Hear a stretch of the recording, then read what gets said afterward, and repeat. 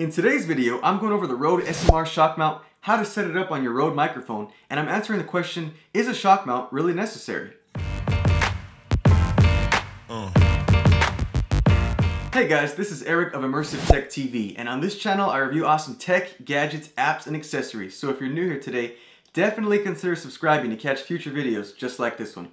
Also guys, just to let you know, down in the description box below, I'll include a link where you can find this Rode SMR shock mount, as well as Rode's other shock mounts that are compatible with different Rode mics. So if you haven't already seen my review of the Rode NT-USB studio mic, that's actually the mic I picked up to use with this shock mount. So I'm going to be breaking down this review into 4 parts. First, I'm going to talk about the build and design quality of the Rode SMR shock mount. Next up, I'm going to talk about how to set this up on your mic and boom arm. Thirdly, I'm going to talk about microphone compatibility with the SMR shock mount, as in which Rode microphones are compatible with this particular one, as well as which other shock mounts are compatible with different Rode mics. Lastly, I'm going to talk about, is a shock mount really necessary for your needs? So with all that being said, let's start off with the build and design quality of the Rode SMR shock mount.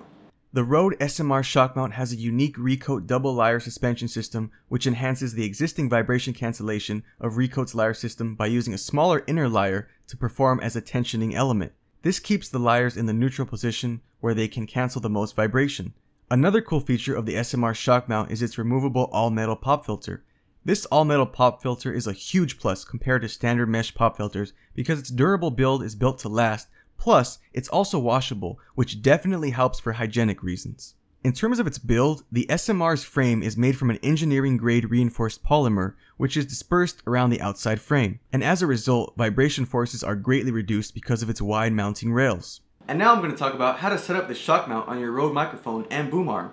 It's extremely easy to set the shock mount up on your boom arm. Right out of the box, all you have to do is attach the removable metal pop filter to the shock mount, then screw the SMR shock mount onto the top of your boom arm. After that, simply place your microphone into the shock mount, screw it in with the included base nut, and that's pretty much it. You're basically all set.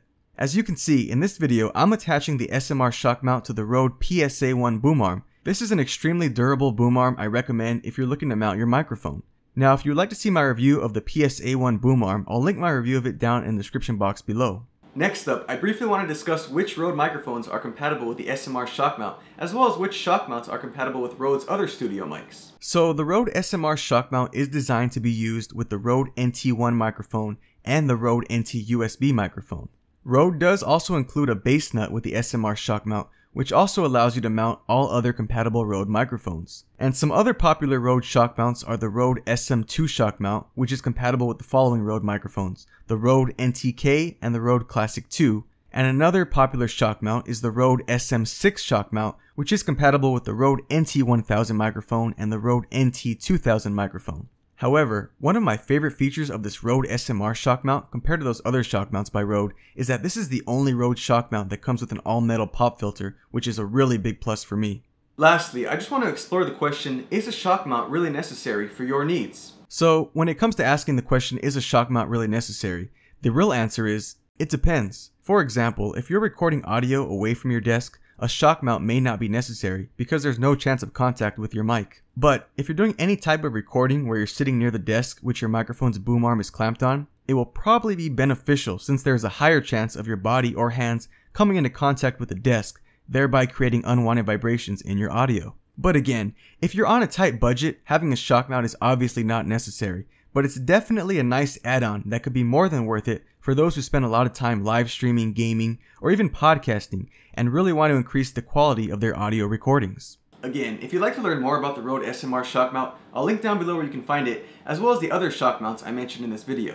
And let me know what you guys think of the Rode SMR shock mount. Have you ever used a shock mount before? So thanks for checking out today's video on this Rode SMR shock mount. If you found this video helpful, hit that like button and definitely subscribe to catch new weekly videos on more awesome tech, gadgets, apps, and accessories. And if you would like to see a more in-depth review of the boom arm I used in this video, the Rode PSA-1 boom arm, feel free to check out my review of it right over here. Lastly guys, if you have any questions about any of Rode's shock mounts, feel free to leave them down below in the comments and I'll be happy to answer them for you. Thanks again for watching and I'll see you guys in the next video.